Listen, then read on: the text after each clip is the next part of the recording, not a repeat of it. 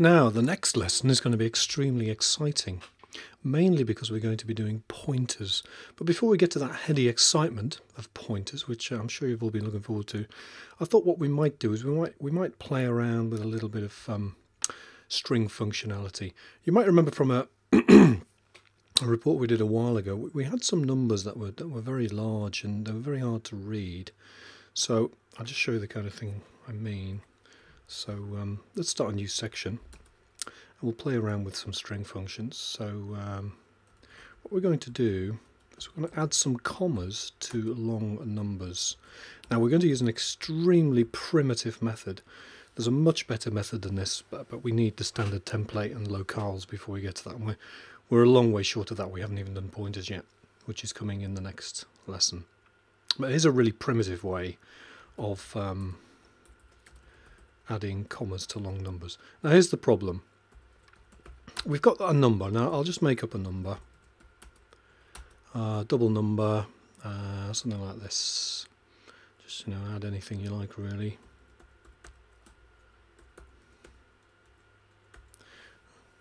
Now if we output that,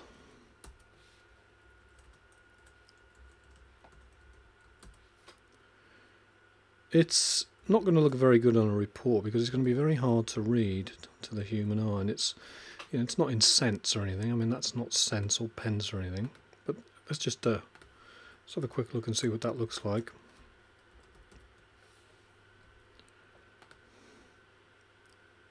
You know, that's not very good either. Tell you what we'll do is we'll need to set precision, won't we? So set precision.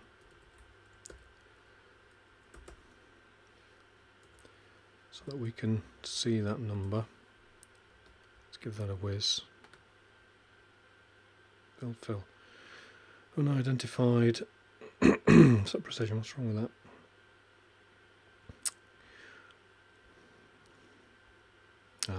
Yeah, we need to add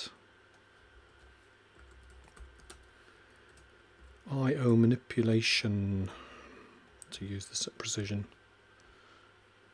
Doodah. Let's give that another whiz. Are we happy now? Yeah, we're happy. So you can see there that we've it's added on a few extra things for us as well, which is nice of it. Oh well, that's the limitations of computing. Okay, now that's not human readable. We want it to stop there and be 3-1 or be rounded anyway. So one thing we could do, if we're not using CAD, if we actually want to create a string and then store that in an array, then what we could do is we could set up a string array like that, and what we could do is we could use a special string function called sprintf, and we could put into that new string with a format of %.2f, which is, this is a format. Please put a number in to, let's put the number in, input dub. So please put this number into this string with this format. So it's a float. This works for doubles as well, this float, just like A2F did earlier. 2 decimal points, and then just stick a number in here. Now we could put zeros in there, we can do all sorts of things, but we'll keep this nice and simple.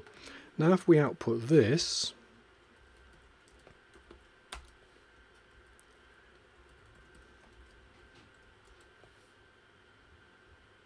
let's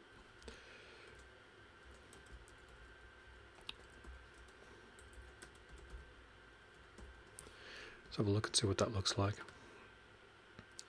You can see that's a bit nicer now, isn't it? It is a string now, but the problem is this part is still unreadable to the human eye. What we need in there is I can't actually put them in, but I need a comma there, and I need a comma there. And as I said earlier, this is quite straightforward once we get to templates and locales and things, but we just don't have that. But let's play around with basic primitive C++ just to see if we can get something. Now the first thing I'm going to need is I'm going to need an end string, which is going to, better make it quite big, which is going to contain a string of numbers with commas in there. So let's put that there. I need the length of the first string, so let's have let's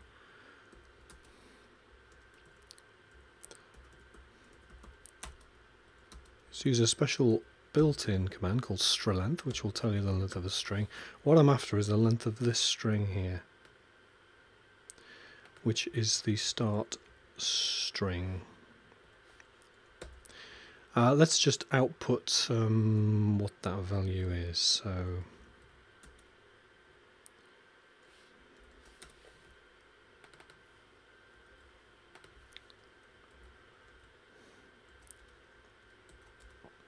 just to check that we're using the right sort of number.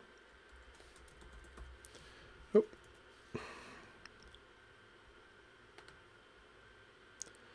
Okay, so it's 11 long.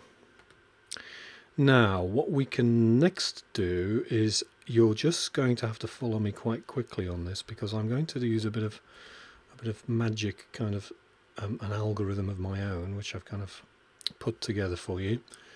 So what I'm going to say is, I'm going to say, now it's 11 is the length, but how far from the left is it up to the dot? 1, 2, 3, 4, 5, 6, 7, 8. It's 8 characters up to the dot. Now I've got 11 and I want to get 8, so I'm going to say how many characters up to the dot. Nice and easy here. I'm just going to go along the distance to the dot is equal to the string length minus 3. I know that's hard coded, but I know that that's 3 characters, so we just need to do a bit of hard coding here, I'm afraid. Okay, I'm also going to have, in this final string, I'm going to set up a little index mover, which is going to move along, and every time it adds a comma, it's going to add another one to the index. Hopefully this will make a bit of sense if you follow it through. So we'll have an int final count. This is going to be an index into this final string, and it's going to move along like a typewriter, but it's going to add an extra one to the index every time we add a comma. Now this is just a bit of jiggery pokery coming up, but I'm going to do another for loop. I'm going to have int start count. I'd normally use I, but it doesn't really make a lot of sense here. Equal to 0. And this is going to be an index to this string, which is this thing here. So it's going to be an index to that character array. Position 0, position 1, etc. So we've got a final count index to the long string with the commas in, and a start count index to the first string without the commas in. And we're going to go through the start string, which is this cheeky chap here. We're going to look for the special checkered flag marker, which is the null element. And then we're going to add one on, just like all the other for loops we've been doing. Okay, now the distance to the dot is going to reduce each time. We're going to start at 0. There's going to be 8 to the end, then it's going to be 7 to the end, then it's going to be 6 to the end, then it's going to be 7 to the end, then 6, 5, 4, 3, 2, 1 all the way along. So just a bit of the distance to the dot is going to reduce each time. So we're going to go from the we're going to go, what's the algorithm here going to be? Actually, this needs to be constant. This needs to be a constant, which what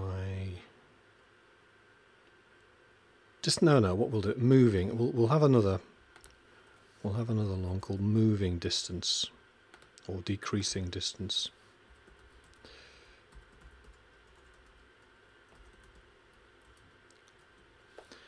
So the decreasing distance is equal to the full distance, which is this chap here.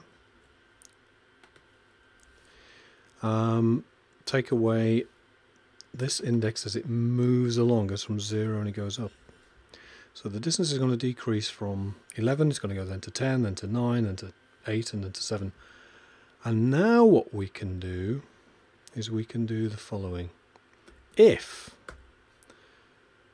the start count variable is not 0, so we don't want to put a comma as the first character in our string, and the decreasing distance is greater than 0, so what we don't want to do is put commas in here, and if the decreasing distance to the dot with a modulus value of 3 is equal to 0, i.e. if it divides perfectly into 3, 6, 9, 12, 15, etc., then what we shall do is we shall, on the final string, starting from here and then adding one on, and we've done this trick before where we just constantly add one on after we finish the operation. It starts at 0, then goes to 1, then 2, then 3. We will add a comma character. Super. And then we will copy the actual character of the 8, the 7, the 6, the 8, the 3. So if we're basically every third character in, we're going to put a comma. So there we go. And we'll just make this the same as this where we're actually up to. So we're going to chunk through this string, and then as the distance decreases, oh, does that divide by 3? No. Does that divide by 3? Yes, the 6 characters form. Perfect. We'll put a comma in there. Might be better if I show you the end result of all of this. So we just quickly put this at the end. Then what we're going to have then at the end, see out the final string. Let's see what this looks like. Could look like anything, couldn't it? Let's see what we get. Oh, of course, you're probably ahead of me here. What I've missed is I've missed putting the special checkered flag. This is a Formula 1 race that's going to last forever. So I just need, I don't need the plus plus there. It's already gone up one, isn't it? It's not going to go up again. I just need to add on the special end of string marker. And if we just give that a whiz, you should be able to see now that, what's this 87 million? 433, 833, 87 million. We've now got commas in our program, and this original number, this unreadable to the human eye, slightly better because it's down to pence, cents, whatever. But still, this gets to be very tricky, this kind of a number. So we've gone through this character array, one character at a time, and then every third character we've inserted a comma up to the dot, but not beyond. And here's the logic here. We'd put this into a function. Like I said, it's very, very primitive. I would wait until we get to standard template. But if you need something quick, this should work. I mean, it might not be perfect. You might want to... I'll leave that as an exercise to you to make this perfect later. But I think that's pretty good. And it's the kind of thing you can do with string functions and playing around with arrays and for loops and so on. Okay, now I'm not going to add that to the other report. I'll let you do that for fun. Okay, see you next time.